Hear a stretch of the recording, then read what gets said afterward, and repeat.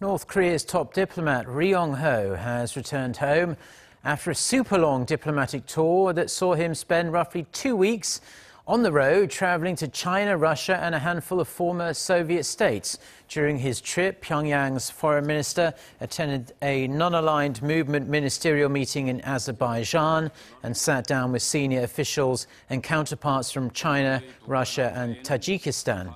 Watchers see Ri's multi-nation trip as part of Pyongyang's efforts to garner support from the international community ahead of its respective summits with South Korea and the United States.